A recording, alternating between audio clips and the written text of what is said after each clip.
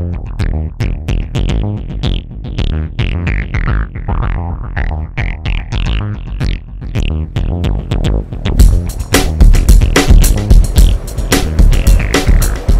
we on? Hey, this is live from SGI 08. My name is Scott Fresener with U.S. Screen Print and Inkjet Technology. And I'm hearing a buzz on the audio. What do you think, huh? Is that me? No, you don't hear it out there. I'm with my good friend, Marcia Derryberry. Hello. And that really is her last name. Yes. Did you get like teased about that when you were... Constantly. Was it really? Yeah. And when I named my kids, it was very difficult. You got to stay away from your Harrys, your Larrys, your McCarrys, and yeah. So I had to go with the A-N-D-N. Harry Derryberry and Larry Derryberry. Yeah, they'll never forgive us for that. You didn't think about giving him a different last name then? Or? No, no, it didn't happen. Marcia is the, I'm going to guess now, the senior, old-time, been there forever, editor of Impressions. What's your actual title? Editor-in-chief, but... And what does that mean now? Then you have a final say? Yeah. That's it. No, we've got a great team of editors that help create all the stories and the story formats and do the editing, but I'm the lead person over on Do you read everything that goes in? Yes. Way before it goes? Yes. You don't go later and go, oh, holy crap, what were we thinking? Yeah. but again, the great team of editors. So they're the behind the scenes making me. You have nothing to do with layout, though. Like if when I get an impression, it's laid out real nice. That's we have a great art director named Maria Kozlova that handles that. And does he bring it to you and say, what do you think? Yes. Yeah. Okay. So I do have final say, but usually I'll just let her be the artist because I don't have an artist style. So she does the creative. Now you have a huge budget for writers. We work with contributing writers. Oh, you do? Yes.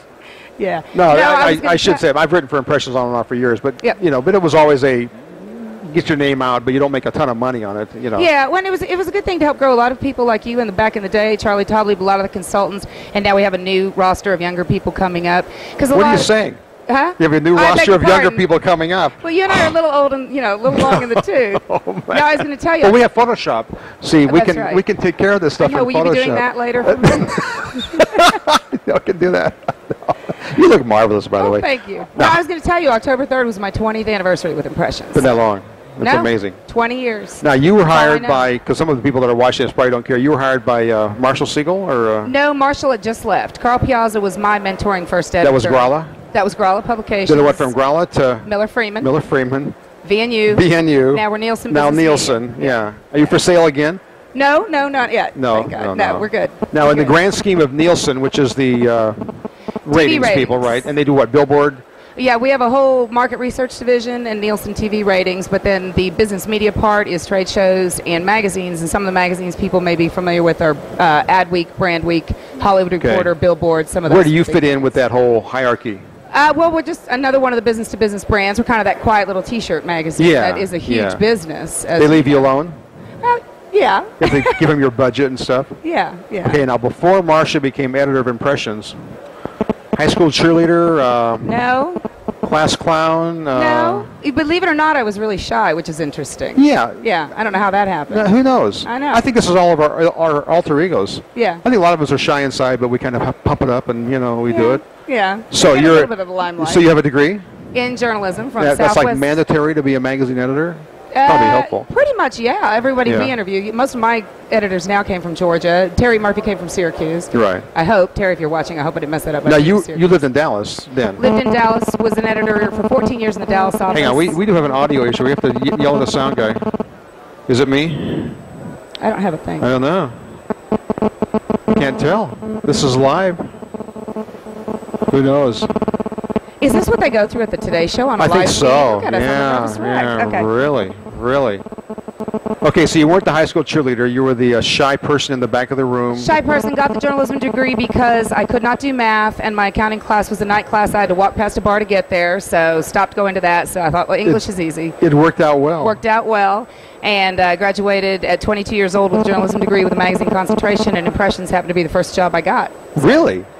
So that's all you've ever had? That's all I've ever had. That's all I know. You never worked at like Burger King? I worked at the grocery store bakery in high school. That was it. Did you really? That was it. And as you know, it's like I'm a journalist first, but once this industry gets in your blood, yeah, you can't leave. That's all you know. I love it. Yeah. I have a huge passion for it. So. Like, what would you do right now, other than retire?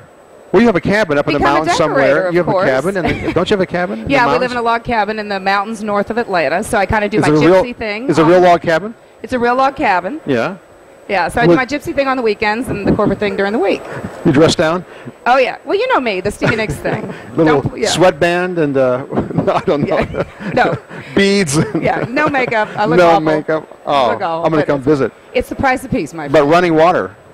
Running water, but we're on our own well. We Okay. don't have trash service. You have to go to the dump once a week. Oh, I hate Isn't that fascinating? Yeah.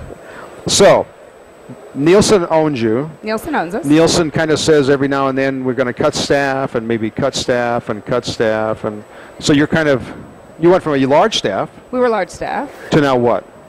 We have 5 editors and an art director. That's more than I thought, Yeah, actually. yeah. There's been a lot of market consolidation. Also, we folded EMB magazine 2 years ago. We folded that embroidery content into Impressions to get Impressions back to being more of an all-inclusive, comprehensive industry magazine. Right. So that, you know, that took some scaling back. But like every large corporation, it's about streamlining and people move on. So you're doing online. I get your thing. We do a lot is it weekly?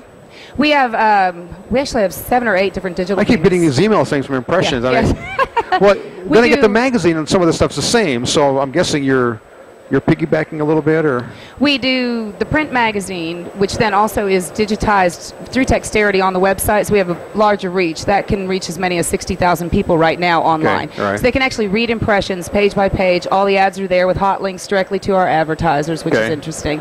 We also do a newsletter every other week, which is breaking news, and the weeks that we don't do that, we do something called the Impressions Product Guide, which is a place where, you know, for space reasons, we had to move a lot of the product out of the print, and it's into that, and that goes directly then feeds. If you're interested in a product, you just click on it and go straight to that website. That's why I get them every week. And I go, I don't understand this. Every week I get something from Impressions. I have a new folder for you in my email. Impressions, Impressions, Impressions. Someday I'll read these. It's like my U.S. Screen Forum things that come every, every night. Them away. Now, you're active on the forums? I am there all the time, forum members. You don't know I'm there. I read it constantly. Are you a voyeur? I'm a voyeur. Every now and then I'll hop on, but that is a great place to find out what you guys are doing out there, the decorators, finding neat ideas, real innovative people, and that's where we've gotten relationships with some young up-and-coming people who, because for Impressions, you know, it's not, most of it is not written by us, the editors. A lot of the feature trends type stuff is, but when it comes to how-tos, we use your expertise because we're not screen printers. So do you email them direct? You go to the forum and you're a voyeur, so you read them and you email these guys direct and ask them for ideas and contributions and things. Yeah, and that's where we find neat. There's different places in the magazine. The front of the magazine has FYI, so interesting people doing neat fundraisers or that kind of thing, or a really neat project. We're happy to give them editorial coverage there. The back page is called On Design, which really breaks down a really unique design and tells people how they did it, and it's a full page, which is great real estate to have. We always use decorators through that, so that there's those opportunities. Well, it looks great. You call it a book, don't you? We call it a book. Internally, it's called a book. Yeah, the book. So and I knew that, but the book is, you went from kind of a, I'm not sure whether it was VNU, but kind of a boring at times, you know, to really spicing it up about a couple years ago. Yeah, we redesigned in 2007, and so our art director, Maria, really went and did an awesome job working with the editorial team to really get the flow of the magazine to make sense, where we have a feature then we have how-to columns that are broken out with 2 to 3 embroidery, 2 to 3 screen printing, there's business articles, and then digital decorating. We're very much paying attention to what's going on in that But a quick read. It's a quick read. Boom, boom, boom. Well, one of the things with space, it's taught us all as journalists to write sharper and quicker, which is good for the reader, because you guys don't have time out there, so you know, it's little bits and pieces. And like I said, with our digital, you can go online and get so much more information. Our website has new content every 2 to 3 days. Like I said, all of the magazines are sent digitally, and they're archived on the website, so you go back and read back issues. Do people go there? I mean, I'm probably still a traditionalist. I like to read the hard copy, and I haven't quite gotten the habit yet of going online. The interesting thing is what's going on, too, in our industry here, screen printing with all of the digital decorating and the direct-to-garment and that, you know, the big question mark, would it ever truly replace traditional screen printing? It's happening in publishing as well. You know, paper costs are out of this world, as are shipping costs, so a lot of publishing companies are printing less. We haven't yet, but that's one of the reasons we extended the digital reach. But it is going to take a training for the reader, particularly for this industry, because if we're doing a how-to article on how to stretch a screen, it's very tough to go to your computer to your press, your computer to your press. And you know, part of this also is sort of trying to green up our industry as publishers, but to ask the reader then to print it out so they've got something.